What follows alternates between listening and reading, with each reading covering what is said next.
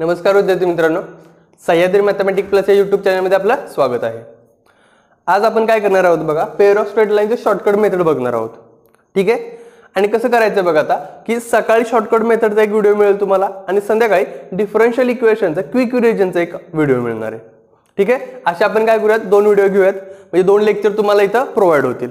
ठीक आहे, आता लक्ष द्या, इथं आता हा शॉर्टकट काय समजून घ्या की पेअर ऑफ स्ट्रेट लाईन मध्ये फाइंड के म्हणून हा क्वेश्चन असतो, बरोबर आहे। मग तो क्वेश्चन सोडवताना काय की तुम्हाला जर ट्रॅडिशनल मेथडने केला तर तिथे कसं की जरा लेंदी प्रोसेस आहे।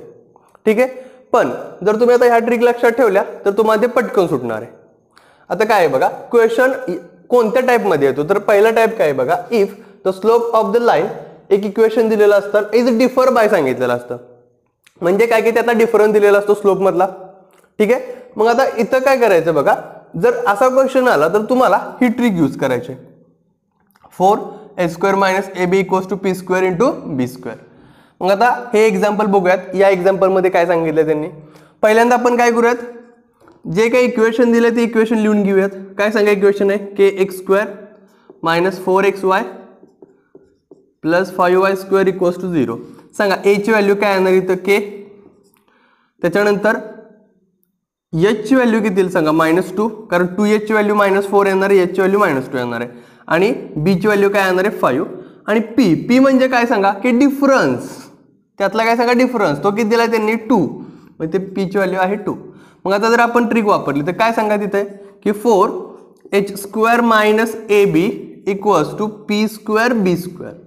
मग बघा आता 4h² म्हणजे काय सांगा, -2 4 - ab म्हणजे k × 5 म्हणजे 5k = p² म्हणजे 2 स्क्वेअर 4 × b² म्हणजे काय सांगा, तर 5 स्क्वेअर 25।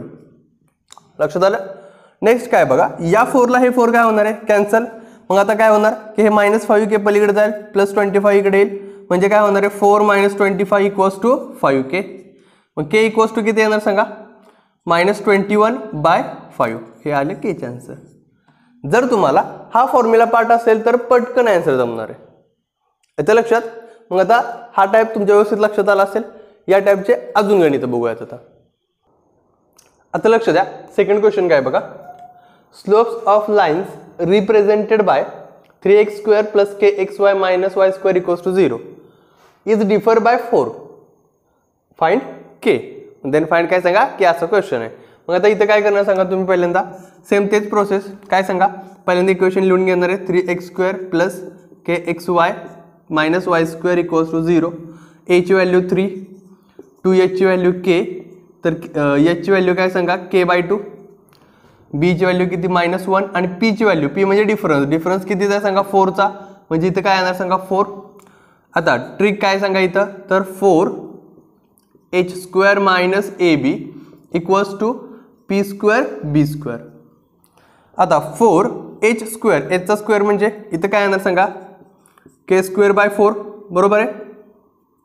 काय येणार सांगा इथं k²/4 - ab, a ची व्हॅल्यू काय सांगा 3 × b ची व्हॅल्यू काय सांगा -1, म्हणजे इथं काय येणार +1 येणार आहे, म्हणजे जर -1 न तुम्ही मल्टिप्लाय केलं की या मायनसचं काय होणार आहे, प्लस होणार आहे, = p चा स्क्वेअर म्हणजे 4 चा स्क्वेअर किती सांगा 16 × b² म्हणजे -1 स्क्वेअर 1, बरोबर आहे। आता याच्या पुढे काय होणार बघा, 4 न आतमध्ये मल्टिप्लाय करा, 4 न मल्टिप्लाय केले काय होणार सांगा, k² + 4 3 चा किती येणार सांगा 12 = 16 आहे पुढं, म्हणजे k² = 16 - 12 म्हणजे k² = किती येणार सांगा 4, म्हणजे k ची व्हॅल्यू काय आली +-2 आली, आणि आपलं काय झालं आन्सर झालं। लक्षात आलं तुमच्या, म्हणजे ही ट्रिक यूज करत असताना आपल्याला फक्त कॅल्क्युलेशन परफेक्ट पाहिजे। इथं लक्ष ठेवायचं, h ची व्हॅल्यू सगळ्यात महत्त्वाचं, तिथं चुकायचं नाही। ठीक आहे, आता हे दुसरं एक्झाम्पल झालं। थर्ड एक्झाम्पल बघूयात आपण आता। थर्ड एक्झाम्पल बघा, आता लक्ष द्या, इथं सगळ्यात महत्त्वाचं काय की आतापर्यंत जे क्वेश्चन बघितले त्यामध्ये शब्द होता डिफर बाय, बरोबर आहे का। इथं काय सांगा एक्सिड्स काय सांगा बघा की slope of the order by 8, म्हणजे थोडक्यात काय की आपण असं म्हणू शकतो की m2 = m1 + 8, म्हणजे दुसरा जो स्लोप आहे तो पहिल्यापेक्षा कितीने जास्त सांगा 8 ने जास्त आहे। म्हणजे थोडक्यात काय की जर हे इकडे आणलं आपण तर काय होणार बघा इथं की m2 - m1 = 8, म्हणजे तो डिफरन्स झाला ना, थोडक्यात डिफरन्सच झाला तो. मग एक्सिड जरी आलं तरी लक्षात आलं पाहिजे की इथं काय करायचं आपल्याला, तर ही ट्रिक यूज करायची. ठीक आहे. म्हणजे आता बघा नेक्स्ट काय की आहे तसं इक्वेशन आपण लिहून घेणार आहे. इक्वेशन काय सांगा इथं, kx² plus 4xy minus y² equals to 0. एची व्हॅल्यू येणार k, 2hची व्हॅल्यू येणार 4 म्हणजे hची व्हॅल्यू आली 2, बीची व्हॅल्यू येणार -1 आणि पीची व्हॅल्यू किती येणार सांगा 8. तर आपण ट्रिक यूज केली तर काय सांगा ट्रिक आहे, तर 4h² minus ab equals to p² b².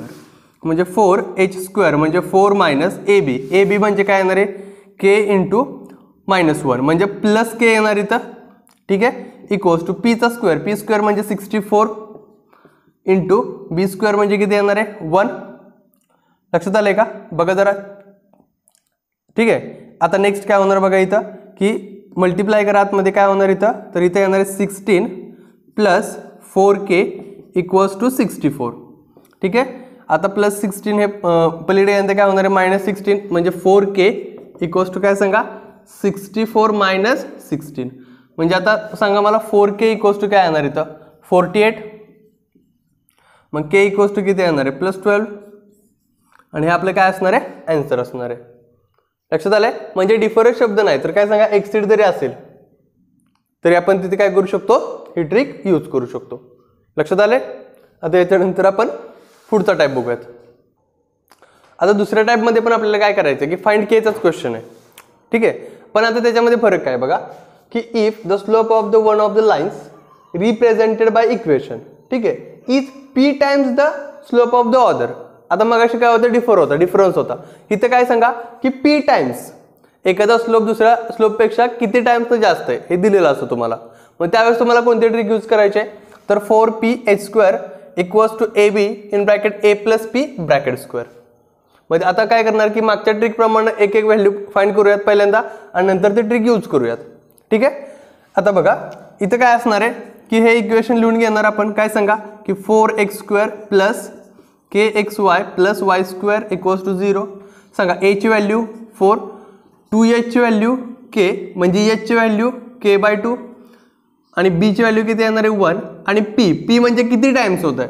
मग किती टाइम्स होत आहे इथं सांगा, तर 4 टाइम्स आहे बरोबर का. हे 4 टाइम्स इन्क्रीज होत आहे. ठीक आहे. मग 4 येणार इथं. मग आता जर ट्रिक यूज केली तर काय सांगा ट्रिक आहे इथं 4ph² equals to ab in bracket 1 plus p bracket square. म्हणजे 4 इंटू p ची व्हॅल्यू किती आहे सांगा 4 इंटू h चा स्क्वेअर म्हणजे काय येणार इथं k²/4 इक्वल्स टू a म्हणजे काय सांगा 4 इंटू b म्हणजे काय सांगा 1 आणि इन ब्रॅकेट काय सांगा 1 प्लस p म्हणजे 1 प्लस 4 म्हणजे किती येणार सांगा 5 चा स्क्वेअर किती येणार इथं 25 म्हणजे मी डायरेक्ट लिहू शकतो 25. हे लक्षात आलं पाहिजे. डायरेक्ट लिहिले 25 मी. आता बघा कॅल्क्युलेशन केलं तर 4 ला 4 कॅन्सल म्हणजे शिल्लक काय राहिलं इथं 4k. बघा समजून घ्या, या 4 ला हे 4 गेलं त्याच्यानंतर या 4 ला हे पण 4 जाऊ शकतं. मग राहिलं काय शिल्लक सांगा k² इक्वल्स टू 25 राहिलं का फक्त शिल्लक. मग आता k ची व्हॅल्यू किती येणार k इक्वल्स टू +-5 आणि असा ऑप्शन असणारच. लक्षात घ्या त्याच्यामध्ये. लक्षात आलं k ची व्हॅल्यू कशी फाइंड करायची. या पद्धतीने आपण काय करू शकतो k ची व्हॅल्यू फाइंड करू शकतो. जर तुम्हाला असा क्वेश्चन विचारला असेल की p टाइम्स, क्वेश्चन व्यवस्थित वाचायचा, p टाइम्स म्हणजे काय सांगा इथं 4 टाइम्स विचारले त्या पद्धतीने असं क्वेश्चन विचारणार येते. ठीक आहे. आता याच्यानंतर आपण दुसरा क्वेश्चन बघूयात की ज्याच्यामध्ये असं नाही देणार तुम्हाला ते 4 टाइम्स, ते जरा वेगळा असणार आहे. मग आता तो दुसरा क्वेश्चन बघूयात आपण.